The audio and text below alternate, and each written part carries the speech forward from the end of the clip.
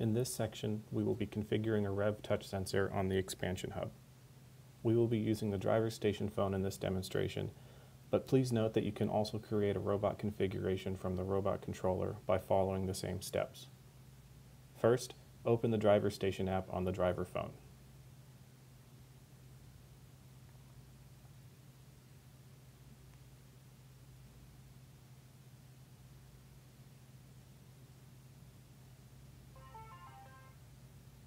Wait for the driver station to connect to your robot controller.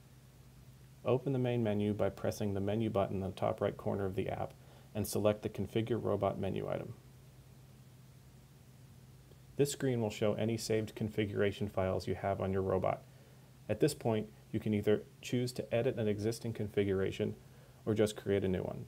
Since I don't have any configurations, I'll go ahead and create a new one. On this screen, select the Expansion Hub. If you don't see the Expansion Hub on this screen, be sure your robot controller is on and connected to a powered Expansion Hub. Select the Expansion Hub one more time. For the REV touch sensor, we need to configure it as a digital device. On this screen, we need to select the digital port that our touch sensor is plugged into. The digital ports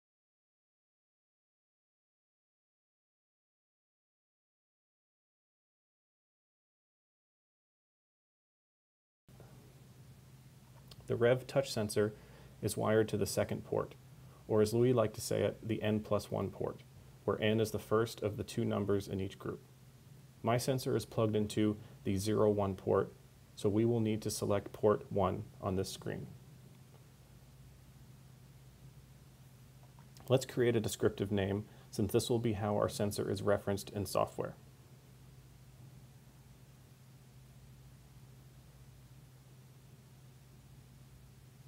Now we can back out of this menu and save the configuration.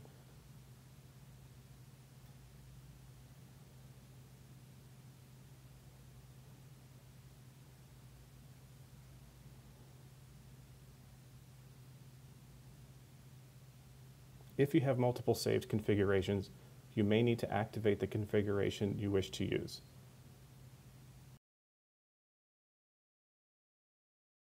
After we back out to the main menu, you can now see that there is an active configuration because the battery voltage is being displayed.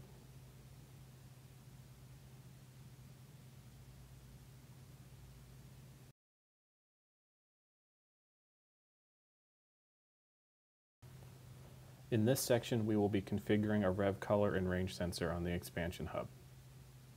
We'll be using the driver station phone in this demonstration, but please note that you can also create a robot configuration from the robot controller by following the same steps. First, open the driver station app on the driver phone.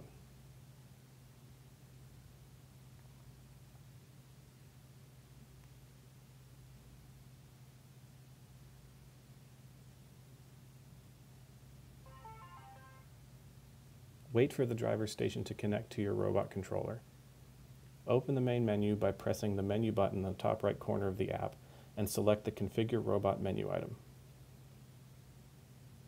This screen will show any saved configuration files you have on your robot. At this point, you can either choose to edit an existing configuration or just create a new one. Since I don't have any configurations, I'll go ahead and create a new one. On this screen, select the Expansion Hub. If you don't see the Expansion Hub on this screen, be sure your robot controller is on and connected to a powered Expansion Hub. Select the Expansion Hub one more time. Next, select the I2C bus that the sensor is plugged into. My color sensor is plugged into port 1. On this screen, you will need to add a device. Select the REV color range sensor in the pull-down menu. Let's create a descriptive name, since this will be how the sensor will be referenced in your code. Now we can back out of this menu and save the configuration.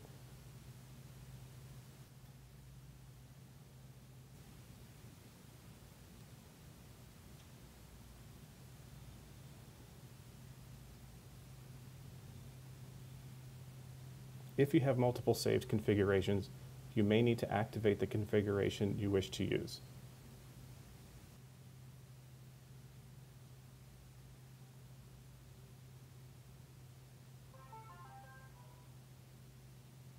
After we back out to the main menu, you can now see that there is an active configuration because the battery voltage is being displayed.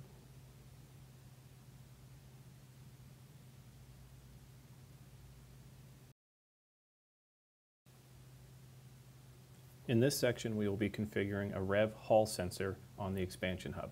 We'll be using the driver station phone in this demonstration, but please note that you can also create a robot configuration from the robot controller by following the same steps. First, open the driver station app on the driver phone.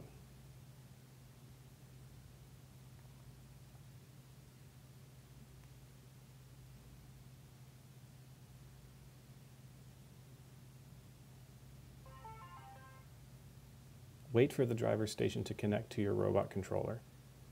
Open the main menu by pressing the menu button in the top right corner of the app and select the Configure Robot menu item. This screen will show any saved configuration files you have on your robot. At this point, you can either choose to edit an existing configuration or just create a new one. Since I don't have any configurations, I'll go ahead and create a new one. On this screen, select the Expansion Hub. If you don't see the Expansion Hub on this screen, be sure your robot controller is on and connected to a powered Expansion Hub. Select the Expansion Hub one more time. On this screen, we need to select the digital port that our sensor is plugged into. The digital ports on the Expansion Hub are grouped in sets of two: ports 01, 23, 45, and 67. The REV Hall sensor is wired to the second port, or as we like to say it, the N+1 port, where N is the first of the two numbers in each group.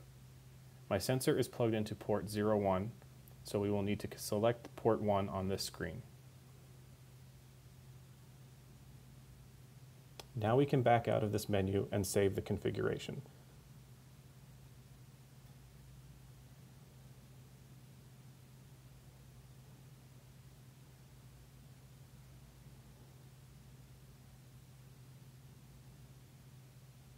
If you have multiple saved configurations, you may need to activate the configuration you wish to use.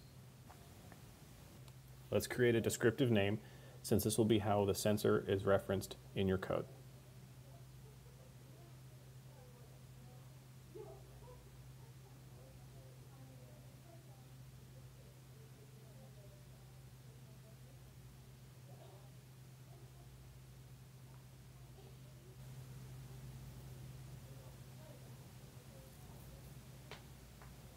If you have multiple saved configurations, you may need to activate the configuration you wish to use.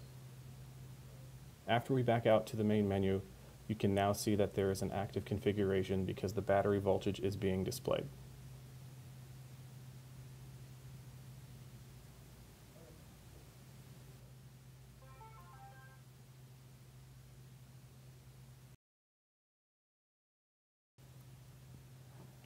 In this section, we will be configuring the Internal Inertial Measurement Unit, or IMU, on the Expansion Hub.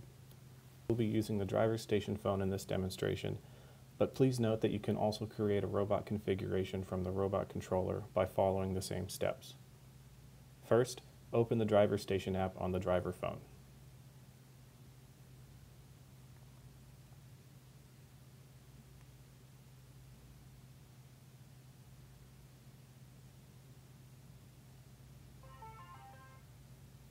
Wait for the driver station to connect to your robot controller. Open the main menu by pressing the menu button in the top right corner of the app and select the Configure Robot menu item. This screen will show any saved configuration files you have on your robot. At this point, you can either choose to edit an existing configuration or just create a new one. Since I don't have any configurations, I'll go ahead and create a new one.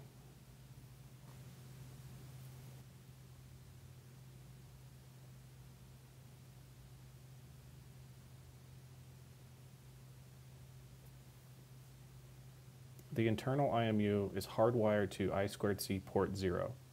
Select port 0 on this screen.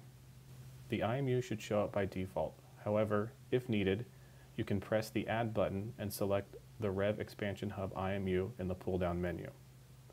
I usually like to rename the default name to something a little more descriptive so that I can easily reference it in my code. Now we can back out of this menu and save the configuration.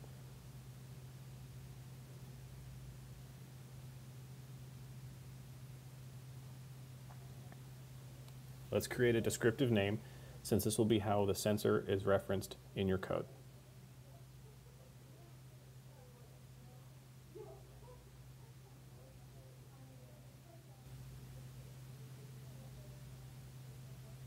If you have multiple saved configurations, you may need to activate the configuration you wish to use.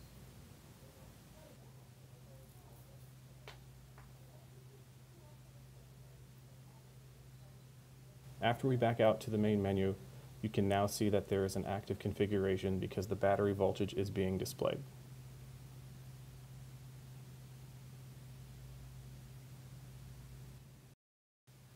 In this section, we will be configuring a DC motor on the expansion hub. These instructions will work for any of the legal DC motors. We'll be using the driver's station phone in this demonstration, but please note that you can also create a robot configuration from the robot controller by following the same steps. First, open the driver's station app on the driver phone.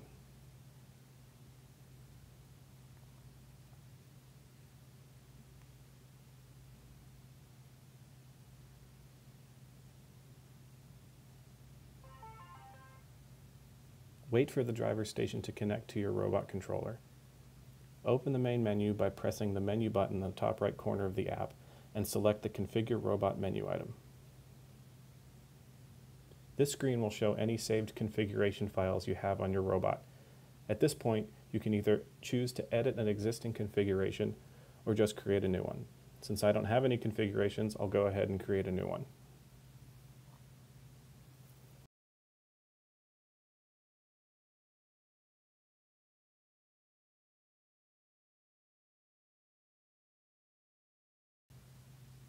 Next, select the Motors menu item.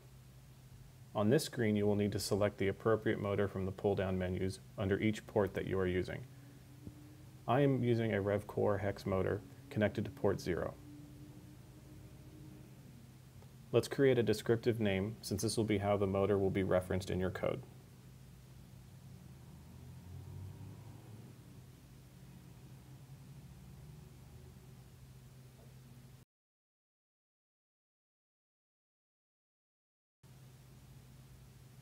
Now we can back out of this menu and save the configuration.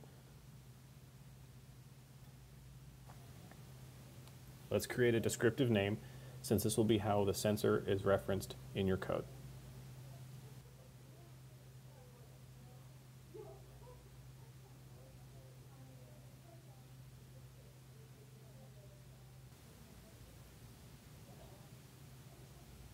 If you have multiple saved configurations, you may need to activate the configuration you wish to use.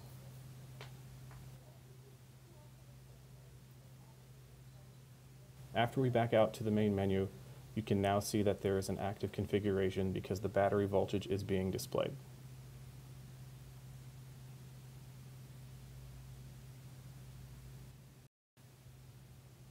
In this section, we will be configuring a REV Potentiometer on the expansion hub. We'll be using the driver's station phone in this demonstration, but please note that you can also create a robot configuration from the robot controller by following the same steps. First, open the driver's station app on the driver phone.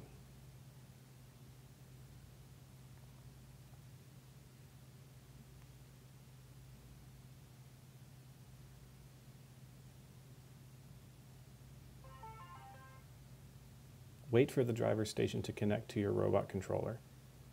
Open the main menu by pressing the menu button in the top right corner of the app and select the Configure Robot menu item.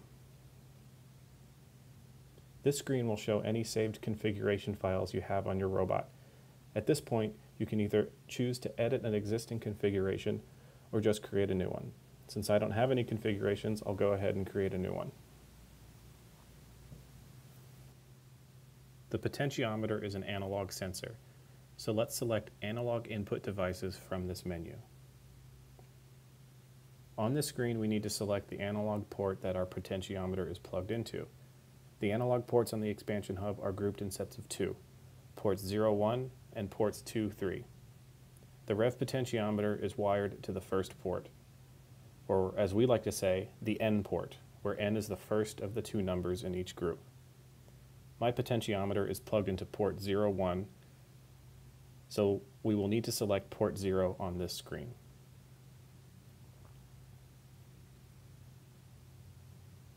Let's create a descriptive name, since this will be how the potentiometer will be referenced in your code.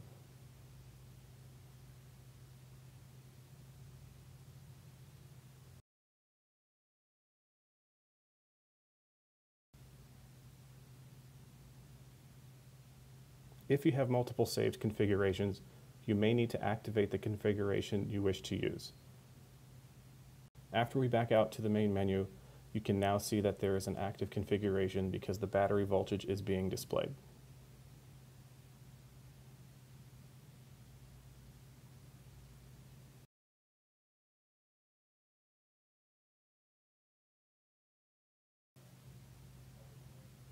In this section, we will be configuring a servo on the Expansion Hub. We'll be using the driver station phone in this demonstration, but please note that you can also create a robot configuration from the robot controller by following the same steps. First, open the driver station app on the driver phone.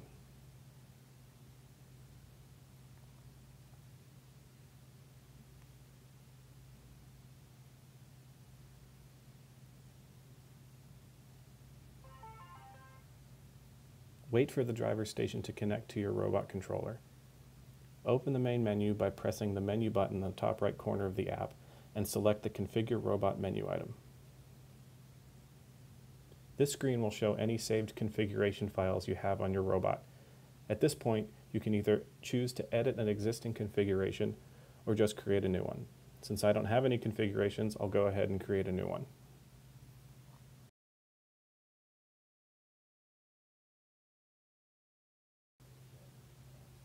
Next, select servos from this menu. On this screen, you will need to select the appropriate type of servo from the pull-down menus under each port that you are using. I'm using a standard REV Smart Robot servo connected to servo port 0.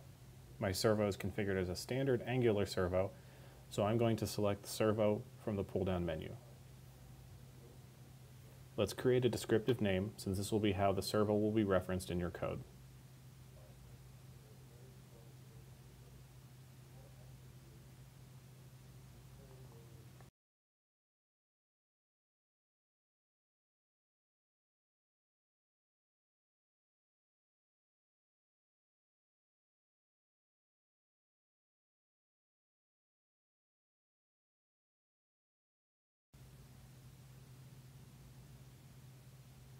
If you have multiple saved configurations, you may need to activate the configuration you wish to use.